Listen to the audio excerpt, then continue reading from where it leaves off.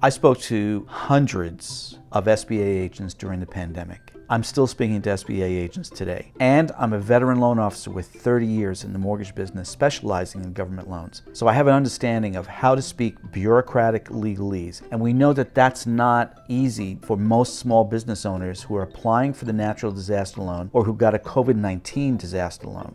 We're here to guide you with the simplest ways possible of dealing with the SBA, but please keep in mind one important feature when you're dealing with the SBA. It's a bureaucracy, and it is not the most well-run of bureaucracies. And so you may feel frustration at times. What you've got to do is get inside my head, be like me, a loan officer, which all I think about is the end result of getting the loan approval and getting the funding. I take emotion out of it. I don't do storytelling. I offer respect to the professionals on the other end of the phone, and I ask a direct and specific question. That's the best way to get a result. I hope this has helped you.